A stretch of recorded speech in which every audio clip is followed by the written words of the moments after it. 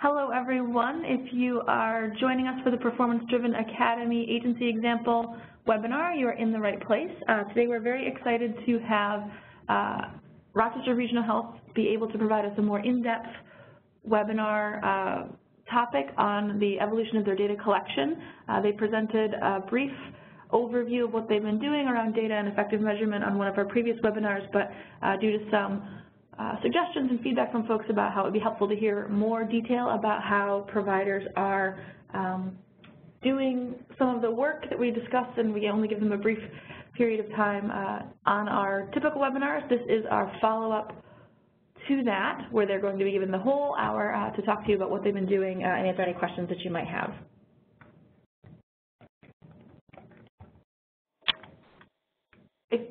Can you advance the slide just one, please, RRH?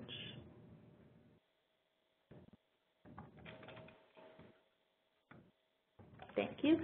Just a quick reminder, and then I'll hand over the microphone to them. This webinar, like all in this series, is brought to you by the Managed Care Technical Assistance Center, which is a partnership between the McSilver Institute for Poverty Policy and Research and the National Center on Addiction and Substance Abuse. I am Brianna O'Connor. I am the Associate Director of CCSI Center for Collaboration in Community Health. We are the upstate partner for MCTAC, and we have been hosting and pulling together the PDA series for you. And with that, I will turn the microphone over to Mandy Teeter, who is the Director of Operational Excellence and Adult Mental Health at RRH, to walk you through what they'll be providing for you today. Thank you, Brianna, and welcome everyone on this beautiful Friday afternoon. We'll start out giving an overview of Rochester Regional Health. So Rochester Regional Health is in upstate New York for folks that are in the upstate region. We're in the Finger Lakes region, and so we'll talk a little bit about the size of the Rochester Regional Behavioral Health Department, just to give some context for how large we are. So really what we're going to do is an overview of the Rochester Regional Health Behavioral Health Department. We're going to talk about our planning around our data vision, what sometimes we call our data roadmap, and where we started and where we're going to for that. And then we're really going to focus on one key performance metric and talk about how we started really with some grassroots data collection on one key metric and how we've continued to evolve our sophistication in understanding our performance in that metric. We'll do a quick demo of some of that specific data to that metric in QlikView, and then we'll open it up for some questions. Part of this presentation will also be provided by our clinical analyst, Frankie Tangretti, as well as our Manager of Operational Excellence, Liz Schreiber. So starting out, just giving an overview of the size of Rochester Regional Health, because sometimes it's helpful to have that context when we're talking about your data roadmap or your vision. So Rochester Regional Health is the merger of 5 acute care hospitals, one of them located in Genesee County, United Memorial Medical Center, Unity Hospital in Rochester or Monroe County, Rochester General Hospital, also in Monroe County, Newark Wayne in Wayne County, and Clifton Springs Hospital and Clinic out in Ontario County. And in this slide, you can see the array of services that we have across the entire behavioral health department. In addition to our 5 acute care hospitals, we also have behavioral health locations that are affiliated with the hospitals but aren't located right at the hospital. So we provide a depth of behavioral health services that include both mental health services and chemical dependency services. The services are available throughout the lifespan, starting with kids as young as 5 years old and working with folks at the end of life as well.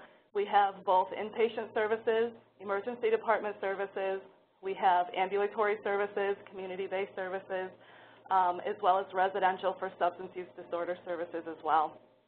So we're quite a large organization, and we're about 3 years post-merger, just to give a sense of who we are.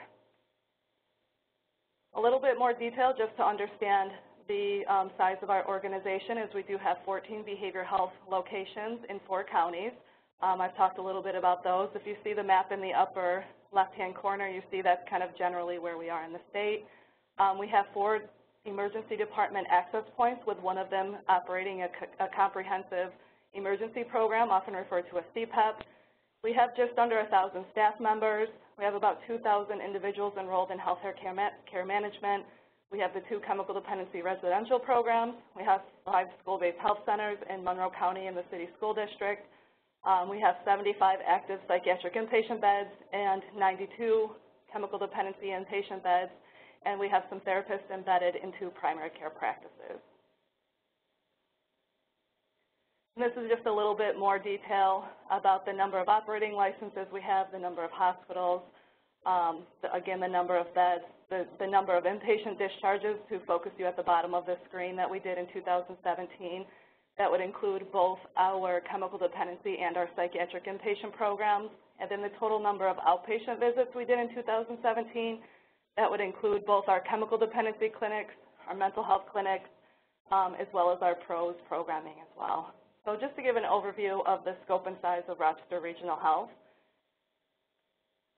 Next, we're going to talk a little bit about our data planning and what we've done in just thinking about, like I said, we're 3 years post-merger. So at the end of 2016, early 2017, we really started thinking about when you're an organization of this size and recognizing the importance of data and maximizing the data that we have access to, the importance of having a vision for our data, figuring out where all of our data exists. And so I'm going to turn it over to our clinical analyst, Frankie Tangretti, to talk a little bit about what we did in 2017, even to start to structure us in thinking about how we could use data within a department this large. Hi, so I'm Frankie Tangretti. I started with Rochester Regional in May of 2017, so I've been here about a year. I broke this up into 3 different categories so we can look at data that we've leveraged. So these are things that we already had and maybe the behavioral health department just didn't realize that they were available or did not have access to them at the time. We have data that we've acquired, so these are actual news sources that we were able to pull together during 2017, either by working with different teams within Rochester Regional or even outside in some cases. And then we have data that we've analyzed, so this would obviously be data that we already had our hands on, and we were able to take a look at it in a new way so that there was a better understanding across the behavioral health department. So a few things that I just want to point out. There were some click dashboards already created that you can see in the data leverage column there, but they were not specific to behavioral health, and there wasn't a whole lot of training directly to the behavioral health team. So we were able to pull that together and get some of our team more involved in that. Under the data acquired column, something that was very interesting is some of our CPT code reimbursements. And we're still actively working on that, trying to make sure that we can get a better handle on it. I know that's something that everybody is always trying to deal with across all of their payers and have a better understanding of. And then under the data analyzed, we took a look at our clinic access. So we have information. This is another data source that they're entering manually from their walk-ins or priority access appointments, different things such as that. And we were able to take those manual entries and do some more analyses around that. Follow-up to hospitalization is one that's very similar.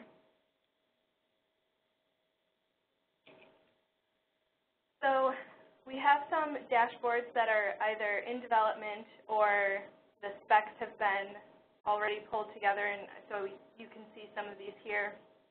We have plans to bring these to fruition hopefully by the end of 2017. We do have, I believe our timeline goes right now a little bit into Q1 of, 2018, and it goes into Q1 of 2019.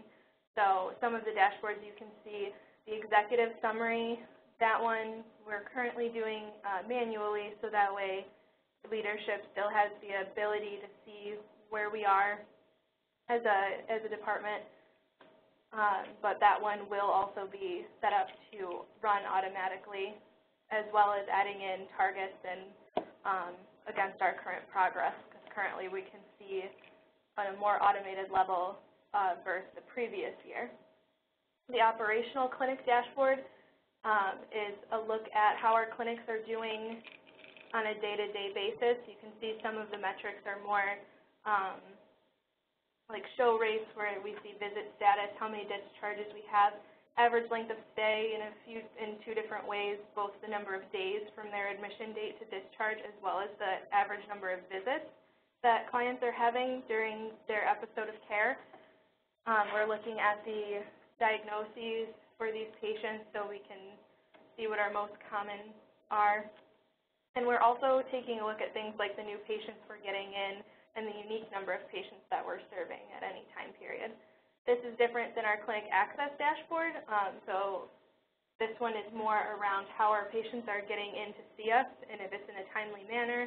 We have a few metrics listed here. I know that that's just the tip of the iceberg. There's a lot of things that need to be measured as far as clinic access goes, but these were some of the main ones we had. The inpatient dashboard is going to be similar to the one that the rest of the hospital is using. However, we have some more behavioral health specific information in there. So you can see down in the metrics, some of these are the hospital dashboard already has the all-cause readmission rate, and we have the ability in our behavioral health inpatient dashboard, to look at the specific behavioral health readmission rate. So that would be anybody who is leaving any of our psych inpatient units and going to any one of our other mental health inpatient units, as well as our chemical dependency inpatient units. And that is obviously controlled by our medical records as well, because we cannot get anything that's not currently in our EMR, but almost all of our departments are now up there. We have a service gap one as well that we will be taking a look at, and this one is the one I was saying is being pushed into 2019. We've just started taking a look at this. You can kind of see this one as more, well, what we're hoping to see is predictive analytics and see how our patients are, where our services are needed, and if we can use this to start looking at our demand both at a mapping perspective as well as a diagnosing perspective, and try to predict where we're going to be needed next.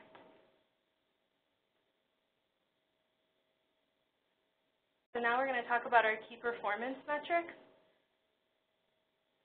Yeah, and I wanted to take a moment to talk about when a lot of the work that we've done around our data vision and our data dashboards has really happened in the last probably about 12 months. And so we wanted to be cognizant of the fact that large health systems have the ability to have a clinical analyst right in the business line, that we're able to really draw on the resources that are available to do data dashboards. And we didn't want to lose sight of the fact that there's a lot of work that we do and continue to do that doesn't require that level of sophistication, and really some grassroots way we've been able to use data even at a very more of a basic skill set and using more basic tools. And so as we transition into our key performance metric, we wanted to both show where we're going with our data vision, but also talk about, before we get there, what's some of the work that we can do and we have been doing that hasn't been able to really maximize the use of the data tools that we have moving forward. So the key performance metric that we identified that we'll be talking about in this webinar is follow-up to hospitalization. We really wanted to think of a metric that would apply both to folks that provide some inpatient services, some outpatient services. Follow-up to hospitalization is a metric that's being talked about in the behavioral health community. It's important to the payers. It's important to inequality metric. It's important to the patients that we're serving, and that we're doing a really good job, that we're supporting patients as they're transitioning between levels of care. And for an organization that is, again, post-merger and really focusing hard on how do we support best practices between our own levels of care and have clear processes for that, this has been an important metric for us. So if you're not familiar with the follow-up to hospitalization metric, What it's really about is ensuring that folks that are discharged from an inpatient unit or a psychiatric inpatient unit or a chemical dependency inpatient unit are attending a follow-up appointment at a behavioral health setting within 5 days post-discharge. So this is also a HEDIS measure, and they look at both the 7 days post-discharge and the 30 days post-discharge. So really when you think about that metric, what you do is as your denominator, you look at your total patients that are discharged from your inpatient unit, and the numerator is the number of individuals that attended that next appointment. And so just for some clarity, when we say behavior health, we mean mental health or chemical dependency. We really rolled out this practice to both of our both disciplines in this. So we really started doing some focused work on the follow-up the hospitalization metric in 2015. If anyone on this call was part of the readmission collaborative that OMH rolled out, it was really focused, it started in late 2015 and really focused on what are some of the best practices to ensure that folks leave one level of care and make it to that next outpatient level of care. And so when we rolled it out within our hospital system, we really just took a small handful of our programs. We used one psychiatric inpatient program, one chemical dependency inpatient program. We chose 2 of our outpatient clinics and 2 of our mental health clinics. And as I mentioned before, this is just a small component. So for example, we have 4 psych inpatient units. We have 4 CD inpatient units. We have, I think, 6 outpatient clinics on both the CD and mental health side. So this was just a smaller kind of sample population. At the time that this initiative came out, we did do a level set meeting with the participants to talk a little bit about the metrics and the goal and the overview. And it really focused on making sure the participants understood what the metric was and what our process for collecting this data was. So in 2015 and 2016, this was really about really going old school with paper and emails. So we created a data collection sheet. It was pretty basic, and it looked for just some real basic numerator and denominator information that was emailed to a specific person within our department on a monthly basis, and they did the math from there. And we really started to understand our performance and follow-up to hospitalization in 2015 and 16, looking at this, using this process that was much more rudimentary. As we rolled into 2017, we realized that we were really seeing some improvement in performance in some of our units and seeing some best practices, and we were able to identify that this was important for us, data for us to collect, and it was important for us to roll out a more standardized process across our entire department. So we opened up this follow-up the hospitalization process to all of our hospitals, all of our ambulatory programs, and really went much larger with the way that we were going to collect this information and how we were going to move forward with it. What that required was multiple meetings, and we really did a lot of focus on ensuring that the meetings included folks both from an inpatient setting and an outpatient setting. So just logistically getting those folks in the room and figuring out times that work for everyone to really talk about the so what of the metric. A lot of times when we're thinking about data and we're thinking about metrics, it's important for us to stop and have that so what conversation and to say, okay, I understand it's important to some stakeholders, but why does it matter to the therapist that we're working with? Why does it matter to the inpatient social worker? And really talk about it through the context of the continuity of care and the care that we provide to the patients that we serve. And really that's the language that the folks we're working with and our staff members connect best to and really want to support best practices. So we had a number of meetings that happened throughout the region because we're a regional health system, and really talked about what are some of the best practices to support patient care and ensure that patients are transitioning from an inpatient setting to an outpatient setting. And then we got a little more granular about what are the right workflows. And the workflows can be anything from what are our expectations for folks that are being discharged from units in securing those appointments, in identifying the time frames in which we provide that follow-up, the hospitalization appointment. How does someone on an inpatient unit, a staff member, even access the calendars in an outpatient setting so that we can secure those appointments? And who has what roles and responsibilities? So we did a lot of work around our clinical best practice before we even identified how are we going to collect this data and do it in a way that can be consistently trained across the whole department. As we standardized across the entire department, we got maybe one step higher in our sophistication and started using Excel. So for the data analysts in the room or the folks that are working on your quality and data teams, the idea of using Excel tracking sheet for something this large with this many programs, they're having a major cringe moment right now because that's not the best way to collect this type of data that's so granular and affects so many different programs. But if we think back to where we were in our data vision and where we were going, it's the best thing we had at the time and we rolled it out. So I think the lesson learned there is sometimes it can feel like how do we move the needle on some of these metrics when we don't have sophisticated tools, and as we get more sophisticated, we'll look back and kind of laugh on our use of Excel for this, but at the time we knew we wanted to move the needle, we wanted to engage folks, and all we had was Excel, so we used it. So we created some somewhat complicated Excel file tracking sheets that all of our programs and staff were trained on, and we populated it as much as possible. So in addition to having a monthly Excel tracking sheet, we created a monthly data dashboard from those Excel files. The monthly data dashboard allowed us to look at our performance across all of our areas in a way that we weren't able to before in our email and paper version. So you see we're kind of still in the early to middle phase of using data in a more sophisticated way, but this was part of our evolution.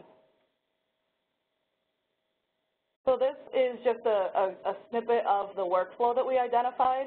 So we came up with what are our clinical best practices before we even got to the Excel file about what do we want this process to look like as people are transitioning from inpatient to outpatient.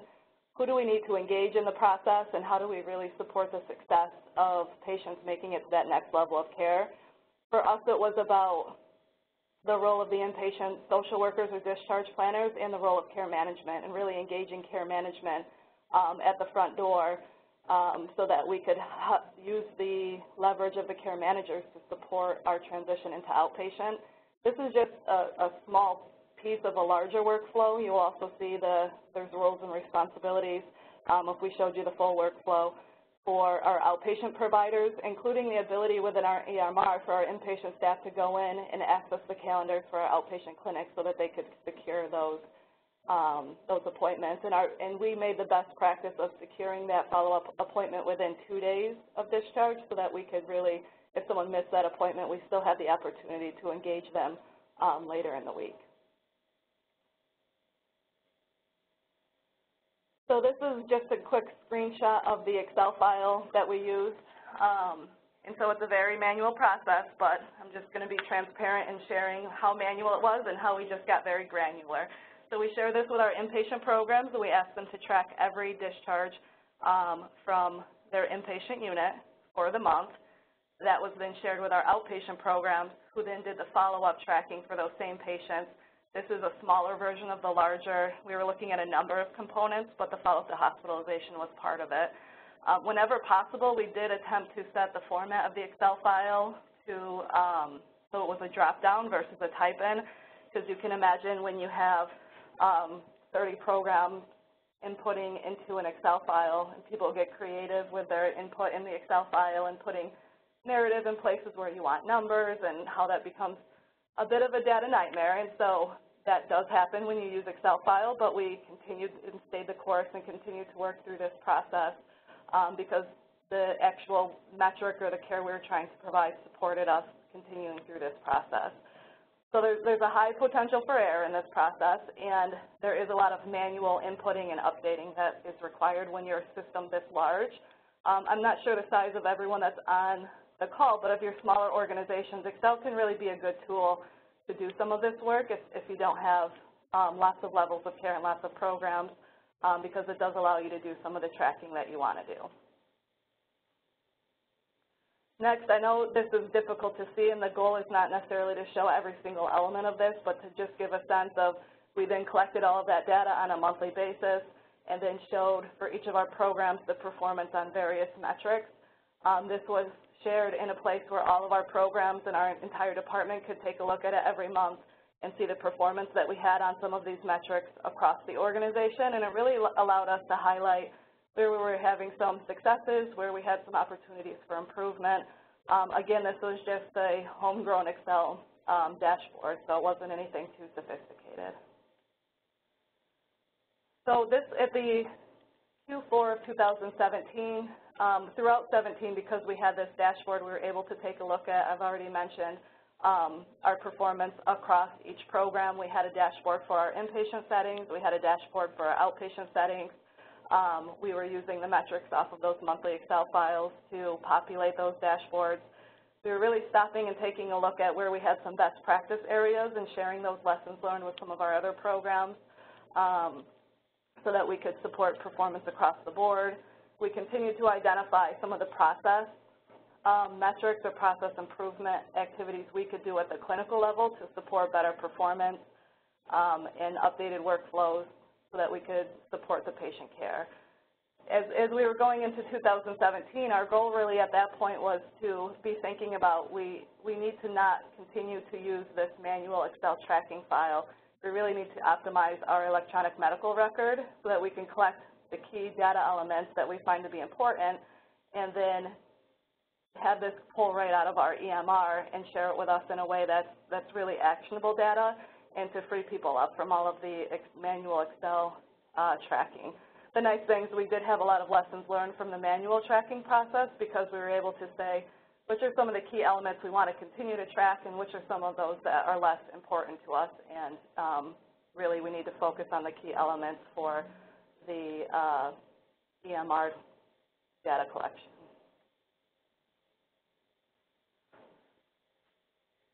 So when it came to automating this report, we really needed to make sure that we had all of our programs in this new report, and we needed to make sure that everybody who needed to be at the table was. So one portion that you'll see at the top there is the behavioral health programs within RIO. So that is a part of the automation that actually still is not even complete. So you'll see as I talk through this that even the automation is a multiple-step process. We use Epic as an EMR, and RIO feeds into there, allowing us to see some other hospitals or other agencies' information about our clients. However, not all of it is available. Certain organizations do hide their behavioral health information from it's called Care Everywhere option within Epic, and some do not. So we have to work through where we'll be able to find this information, as well as the fact that these are all new tables even for our IT and business intelligence team to learn and have to understand. So that part will take time, but it's a very exciting thought that we'll be able to, hopefully within the next few months, be seeing even readmissions to other inpatient departments outside of our hospital, as well as possibly the follow-up appointments that our patients are having with other organizations. So the meetings that we had, like I said, needed to have a few different members. So in order to come up with these data specs, we needed Care Connect experts on our team. We have analysts within our health system that are very, very specified in their training within Epic, and for good reason. They are very good at their job. But with follow-up to hospitalization, if you have somebody who is specialized in inpatient and then someone who is specialized in outpatient, they have to also be able to work together, which sounds very simple, but sometimes those two systems don't talk to each other very well. So that was a conversation that we needed to have. We also talked about the frequency of this report and how it was going to be validated to be sure we were capturing everything that we absolutely needed. So as we did this, creating the specs, we had the Excel file that Mandy showed you. So we had a really great place to start, which made it a lot simpler. We did add quite a bit to it, new fields that we thought would be helpful, such as calculations that would already be built right into the file that was being run for us. a few things that we had were the number of days between the inpatient discharge to when their appointment was scheduled, as well as the number of days from their discharge to when the appointment was actually completed. Because as many of you know, those very often are not the same date. We also have some calculations around their a 0-day appointment, a 1 to 7-day appointment, and an 8 to 30-day appointment. So that helped us to be taking a look at those individual metrics. We added in a few more readmission percentages. So now we can see, as we talked about earlier on in our inpatient dashboard specs, that we have a readmission to any type of inpatient, readmission to a mental health department, but those ones are for the mental health specific discharges, and readmission to a CD, a chemical dependency inpatient department, as well as a medical specific one, because that one does come in handy for us to be able to see how many of our patients are heading to the hospital for other reasons. We decided that for the operational report that will be used by the staff in order to be tracking our patients as they're leaving the inpatient department, we'll be running this every single day, and it looks 30 days back. So this helps our staff to be able to see that a patient has been discharged. They can see that they have or do not have an appointment already scheduled. Our hope is that they do, as that's part of the discharge planning, but it happens, as I'm sure everyone is aware. So that helps us to be able to grab those patients. We see their name come up in a report, and everybody or anybody who's looking at it is able to see that they need some outreach in order to engage that patient again. During the validation of this, we were able to find some very interesting uses of our different pieces of Epic as well, so that helped us to see how our staff is using different portions in sometimes different ways, and that even brought up new ideas for retraining. Not necessarily because anybody was doing something wrong, it was just a different way of commenting or adding in more detail in different places that when we saw it in some areas, we thought, wow, this is really helpful that this person is doing this. We need to add this to our training. So validation ended up being an extremely helpful part of the process. When we're looking at actually bringing this data into ClickView, because this is a brand new process for us, we're going to initially try to make the dashboard look similar to how our old one looked. I do have a demo coming up. I will be showing how our old ClickView dashboard looked from our more manual process. So we can take a look at that. When putting it into ClickView with the new one, however, it will update daily, and we'll be able to see not only an operational view of who needs to be reached out to, but we'll also be able to see how we're doing as a system. So it'll give us a historical view, and that one will not be 30 days back. It will be about a year to 2 years. We haven't come up with what we would definitely want on that end, and it will give us a great historical view of how we've done, or hopefully see that as this collaborative and as all of this process was put into place, we'll see our outcomes increase greatly. So I'm going to switch over to show what ClickView looked like prior to this new automation. And so hopefully this will show everyone that we still are even evolving this. It's still not complete yet.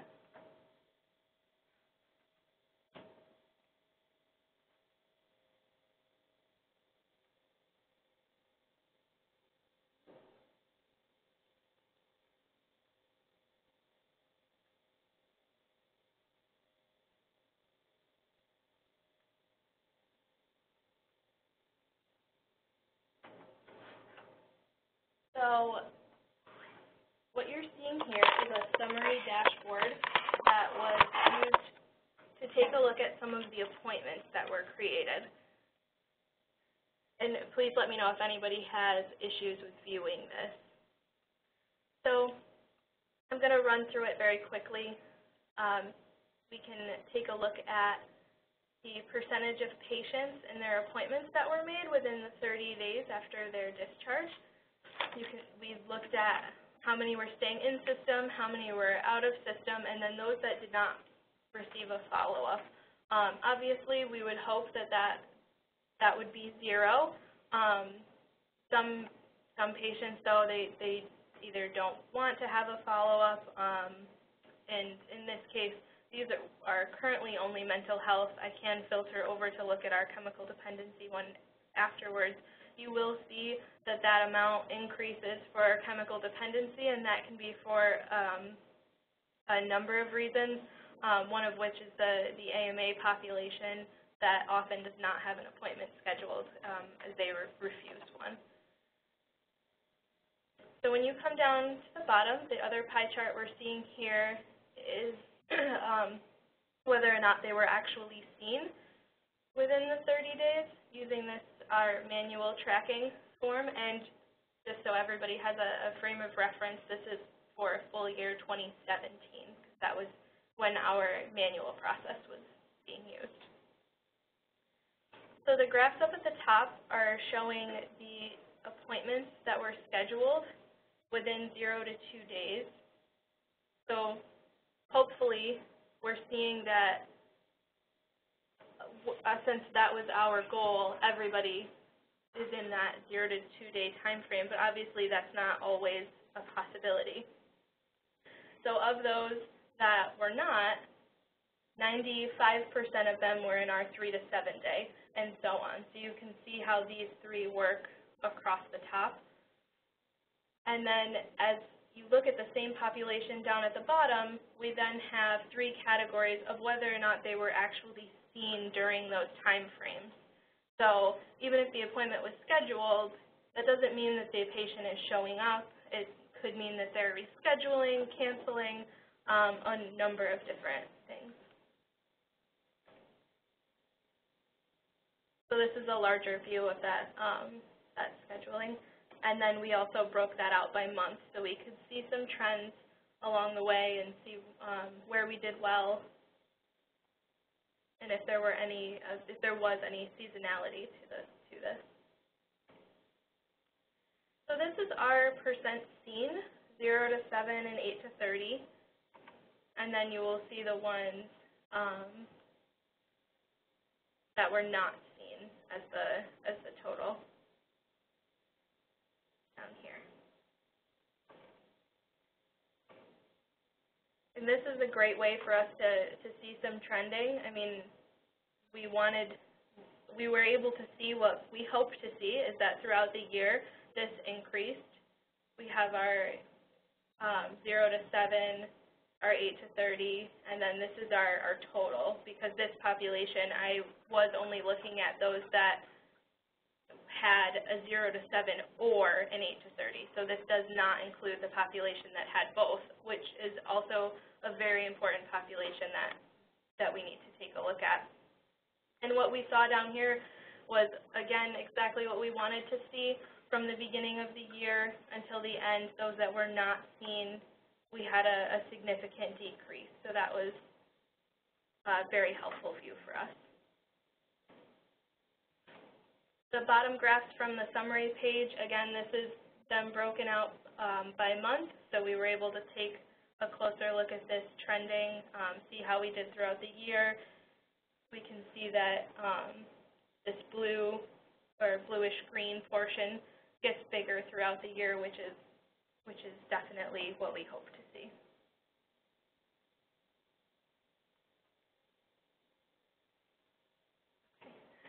Okay, so that concludes the ClickView portion. I do want to, again, mention that this will obviously be evolving. We do plan to make changes to this with our new automated report, and some of the new information that we have will be adding in a lot of our new fun calculations and hopefully taking away a lot of staff hours from the manual side.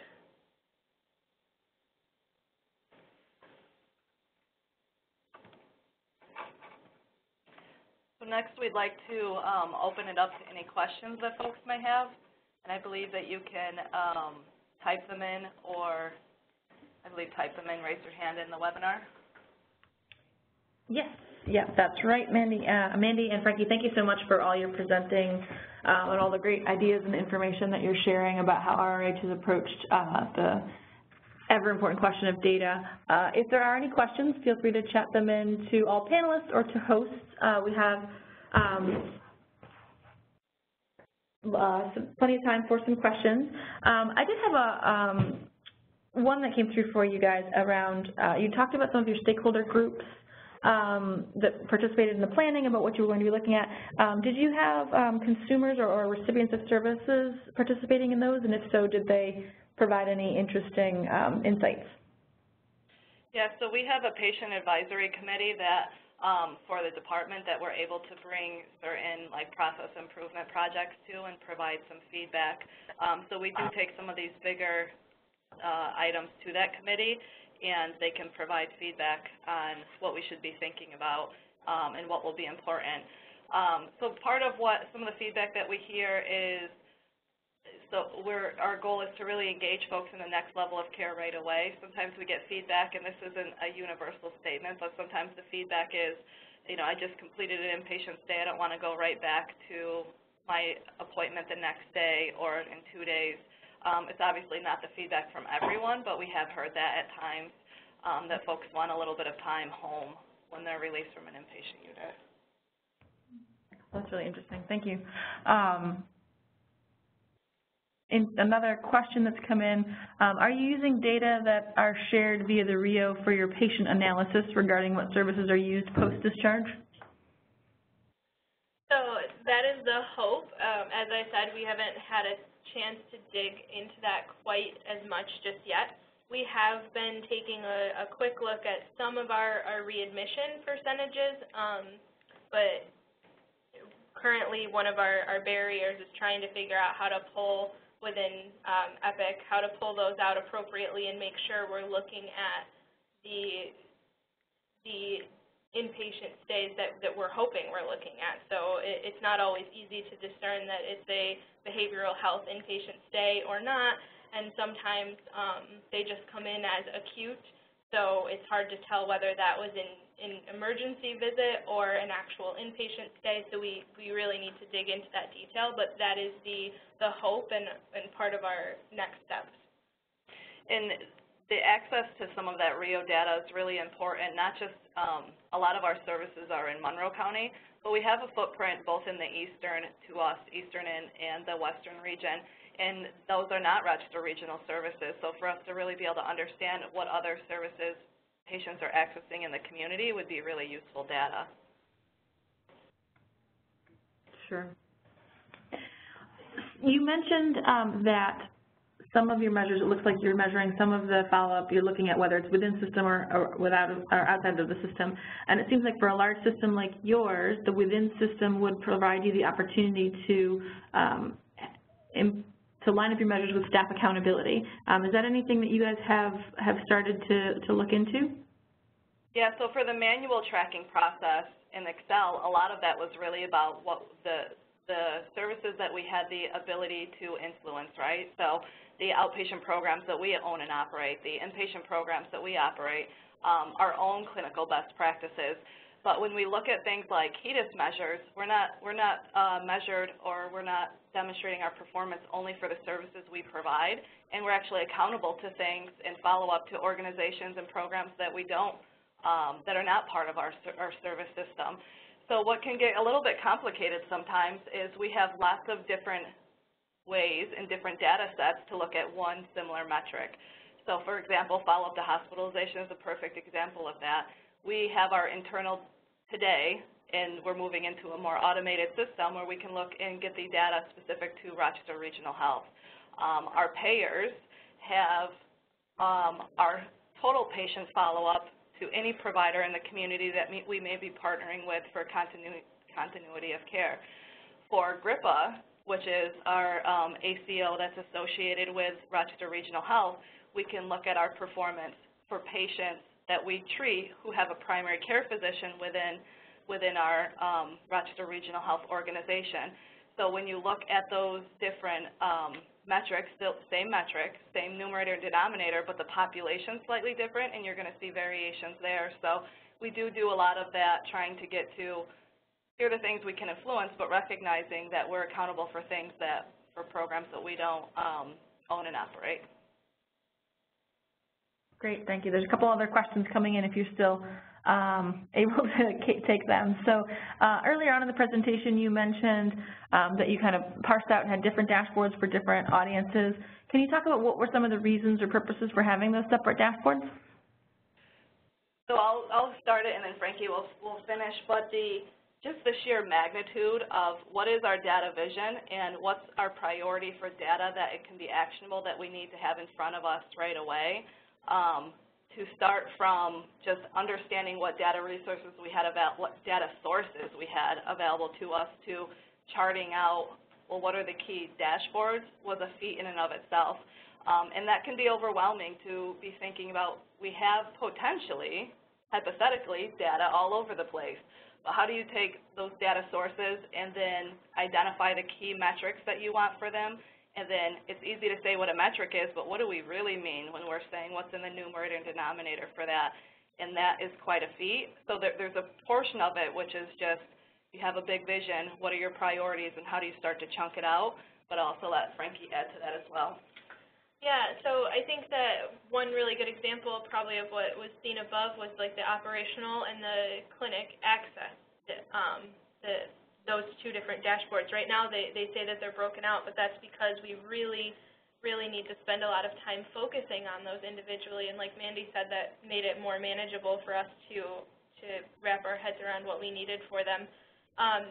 That's not to say in any way that in the future those wouldn't be a part of the same dashboard should that start to make sense, and I see that it's very possible it would. I think the same people would probably be looking at it, and eventually the questions would start to overlap, such as, okay, for these patients that have this kind of access, you know, what happens, and I think that then we would definitely want that put together. And to that point, between even the inpatient dashboard and the outpatient dashboard, I mean, from what I just showed, I think you could see that there were different tabs within CLIC. You don't have to look at everything all on the same page at the same time.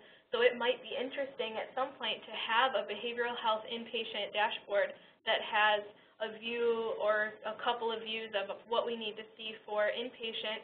Then you see our follow-up to hospitalization information on another tab, and it brings you right into our outpatient tab because they really do all flow together then. So at some point, if they all come together and all of the data sources can talk to each other just as nicely as we would hope them to be able to, then I think that would make a lot of sense and would be definitely a lot easier for everybody to keep track of as well. And I see people using it more often rather than having to click back and forth into different things and go find different reports.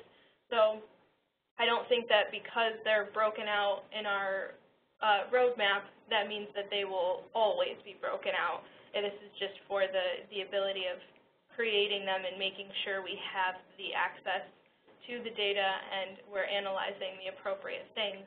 And then there are definite next steps that might change that in the future. Great. I think just one last question that I can see. If anyone else has any, please feel free to chat them in. So you talked a little bit about this in a couple different ways, but just it's always an issue that folks bring up, which is how did you get buy-in from your clinicians as well as other members of the different divisions to use the dashboards and provide the data? Folks always, we hear that in a lot of places as well, but people have difficulty getting their staff to really want to look at the data and how they're performing. So how did you approach getting buy-in from your clinicians and other staff? Yeah, there's lots of layers to that. So the first layer is kind of going back to the so what of it all, to make sure that if we are, whether it's a data dashboard, which is probably like the highest level, down to we need to identify better processes for a specific metric, that when we're doing that work, that we're clearly articulating the so what, and we're doing it in a way that makes sense to the different types of staff members and the different roles that we have here, and then really getting the feedback from them on, they're the ones that are in the best position to speak to what's the right workflow, what's the right process, all of that information. So that's part of it. I think at the more granular level is having that conversation, soliciting their feedback, making sure we're asking the right questions. Then when we get to what are the right, so when a metric is given to us from a payer, from district, from something else, that's one way to handle it. When we're defining what are the key metrics for our organization, that's where we have taken a lot of time to really develop that skill set, or sometimes we say, like, let's strengthen that muscle around even identifying metrics. So something like access seems really simple, right? So access is important to all of us, and what does access mean? That patients can access the services they want when they want to. Okay, what are the important metrics? And then that's where it gets a little, well, how long does it take for someone to get in? Okay, what's the starting point? And we had a number of meetings that sometimes can feel a little bit, sometimes you want to pull your hair out. I'm going to be honest here, because I think we've got some people on the webinar that have sat through those meetings and said, we know we want to measure the right things, but you need to get the right people in the room to define the right things. And that's not something a data analyst can do alone, and that's not something that a clinician can do without a data analyst.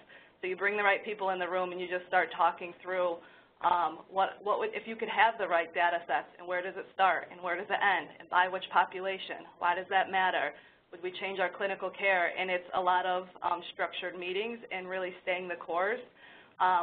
We do not have the experience as much, I would say, that people don't want to see the data. I think what's really important is involving the right people in the identification of the data and the data specifications, because there's nothing worse than doing all of the work on a data dashboard, putting it in front of your stakeholders, or whether it be the leaders, the managers, the clinicians, and them saying, well, that's not accurate because you pulled the wrong source, or you didn't know the right place to look for that. That feels like a waste of everyone's time, and it doesn't feel good when you finally get there and it's wrong. So engaging the right people from the beginning, having some champions of change, really doing tight validation, engaging the right people to really validate, and looking for those people that want to build those muscles. And the people that don't, they'll come along too. And I think the other thing that's important to know, I joke with Mandy a lot actually about the fact that I am an analyst embedded in the business line, but my title could be translator. So there are challenges to having people the people that Mandy talked about all in the same room together. It's not always easy. Your IT team does not speak the same language that your therapists do a lot of the time, and that's not through any fault on anyone's side other than the fact that they see things very differently. So if you have somebody in your organization that's able to understand the way that the IT team sees things, or your business intelligence, however, whichever they're called at your agency, and they can also be able to talk to your therapist. They don't need to have the degree on either side necessarily, just the ability to understand each other, and that makes it extremely helpful. Well, I see that we are at 1 o'clock, and I can't thank you guys enough. Your contact information is up on the slide for everyone if they do have follow-ups, which was one of the questions too. I think this has been a really valuable look at how a large system can really think about data, but also that it really requires small basic steps like that everybody needs to think about and think through. So I think it's really, really helpful, hopefully, to other agencies to see how someone else does it and thinks about it, so they can take what's meaningful back to their agency and move along their own measurement processes. If you could advance the slide just one, I have one last slide, just reminding folks about the next event in our Performance Driven Academy series is this coming Wednesday, May 23rd from 12 to 1. This will be practice development and management, where we'll actually be rolling out the Excel-based dashboard tool for folks that really provides those automatic visualizations and filters to be able to look at outcomes by different slices. Nothing quite as fancy as what Frankie and Mandy presented today, but hopefully a good start for some folks. And then we do have our in-person events in late June.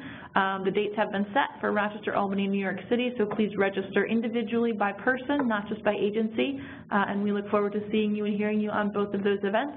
Thank you all for your time today, and again, very sincere thank you to the RRH team for sharing their process. Thanks for having us. Have a great afternoon. Thank you.